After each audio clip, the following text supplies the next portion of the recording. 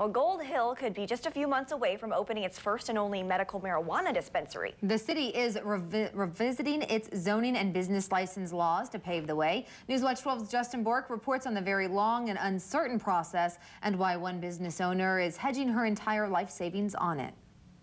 Well, earlier this week, Gold Hill passed a year-long moratorium on dispensaries, and already they're working with one business owner to put that to an end. But that's hardly a guarantee, and already a lot of money has been put on the line.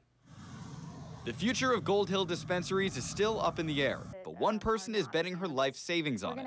We've invested about $25,000 for the year-long lease and the alarm and security system and some of the furniture and fixtures. Bree Malarkey's shop, Bree's Botanicals, has been given a provisional license from the state to sell marijuana. That means meeting all of the expensive security and outfitting requirements. While marijuana isn't the only product she plans to sell, now that the money is down, she says she'll need that side of the business to survive.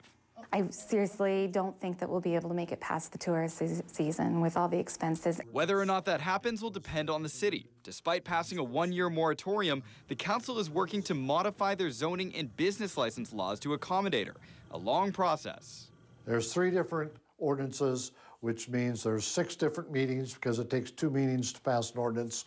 It means 3 different hearings. It means 3 different public notices. That's about 3 months of planning, and a lot can change in that time.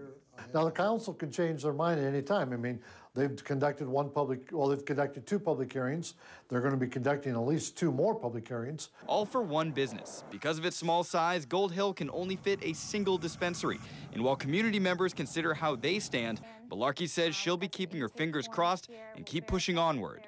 I'm very determined. I really believe in it.